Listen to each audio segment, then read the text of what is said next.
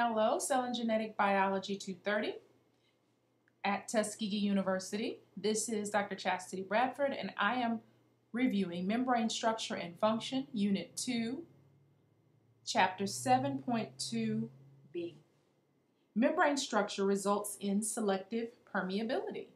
This is something that we discussed previously, but what does this really mean? We know that a cell has to exchange materials with its surroundings, and that this process is controlled by the plasma membrane. And these membranes are selectively permeable, and they regulate the cell's molecular traffic, just like the signal light that Garrett Morgan developed. Plasma membranes are selectively permeable, and they regulate the cell's molecular traffic, just as the signal light that Garrett A. Morgan invented. Cell membranes, they're selective, they're gatekeepers. What does a gatekeeper do? They keep people out who they don't want to come in. And they invite people in who they want in. And that's how I want you to think about this selectively permeable plasma membrane. It's a discriminating barrier of the lipid bilayer. And there's specific transport proteins within it that dictates who or what will get in and what will come out, what will not get in. Okay? What determines what goes in a cell and what it does not go in a cell? Things diffuse or are actively transported. Things are transported across, they move across this membrane based upon size, based upon charge or polarity, and based upon whether or not they must be actively transported, and based upon whether or not there are transport proteins there if necessary. Okay? Substances, they don't just move across this barrier indiscriminately. These membranes are selectively permeable. Okay? And movement of a molecule through a membrane depends on the interaction of that molecule with this hydrophobic core. Okay? What does that mean? It means there's something that can pass through easier than others. What does it mean to pass? What does it mean? Historically, there was this brown bag test that was done. Even within the African American community, there were brown bag tests that were done. They take a brown bag, they put it up to your face as you entered or tried to enter a building or tried to enter a community. And if you were darker than the brown paper bag, you couldn't get in. You couldn't pass. Okay? And historically, there were some people who could pass for Caucasian, and they would. They were African Americans, but they could pass for Caucasian, and they would, just to avoid a lot of the pain and a lot of the barriers that existed in the past, that existed historically.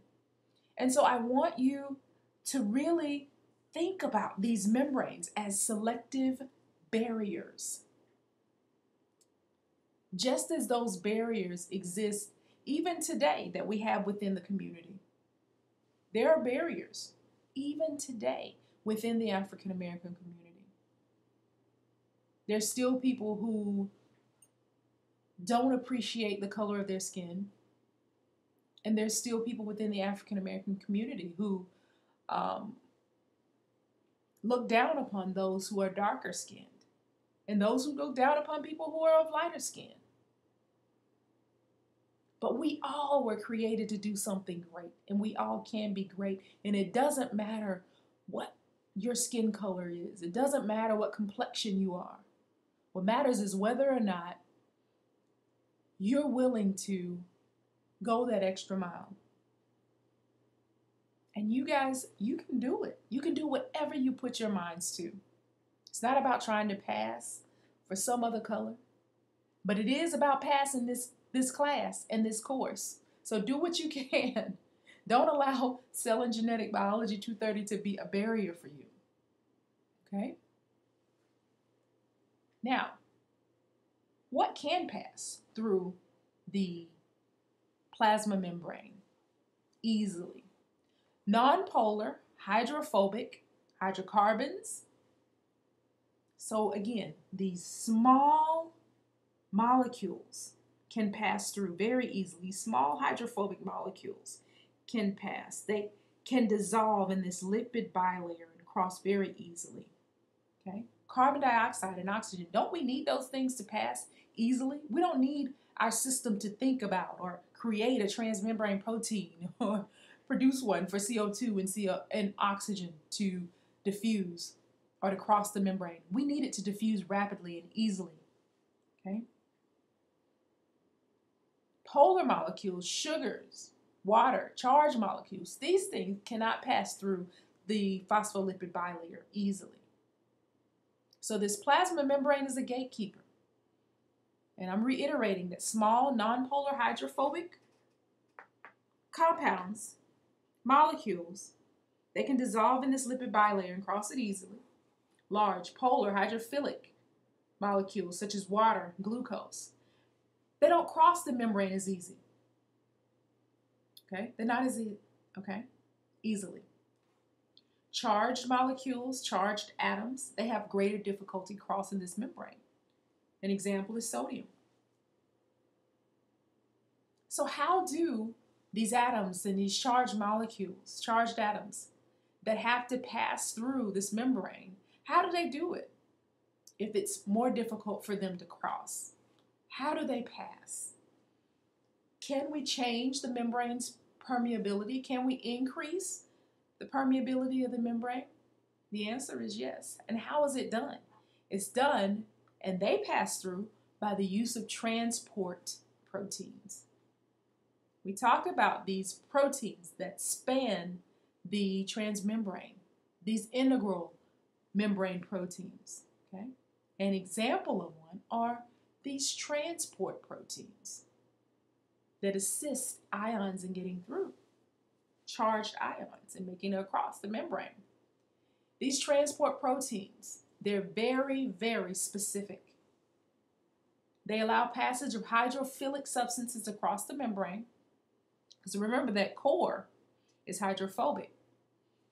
So how do these hydrophilic substances cross? Transport proteins. But these transport proteins are specific for what binds to them and moves through. There are different types. Channel proteins are an example of a transport protein. It's a hydrophilic channel that certain molecules or ions can use as tunnels, if you will. Aquaporins are channel proteins, and they facilitate the passage of water. Another example of a transport protein is a carrier protein. It's another type of transport protein. Carrier carries something across the membrane. Channel, it functions like a channel or a tunnel. So carrier proteins, they bind to molecules. They change the shape.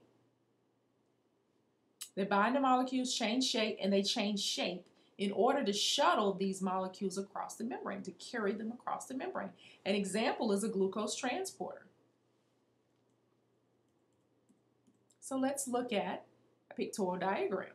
So if this is our extracellular fluid, okay, this would be the plasma membrane, of course. This would be the inside of the cell. So you see the cytoplasm here.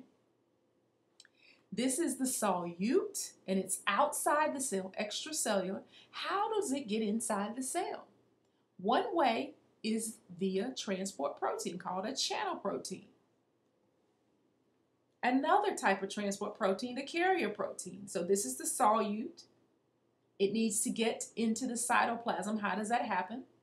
It binds to this carrier protein. And when that happens, it changes the shape of this carrier protein. And now the solute is on the inside of the cell. And this binding is very specific. So only the carrier protein for this solute, so there's a specific solute that will bind to a specific carrier protein. Okay? What determines the direction of traffic across the membrane? What determines what will enter or exit a cell? Transport mechanisms. Okay? And these transport proteins. Now, there are two different types of transport mechanisms. They're passive or active. Passive or active. And 3 examples of passive transport are simple diffusion, facilitated diffusion, and osmosis, which is the transport of water. There are also active transport mechanisms. Okay? And these mechanisms we will discuss in more detail in our next lecture.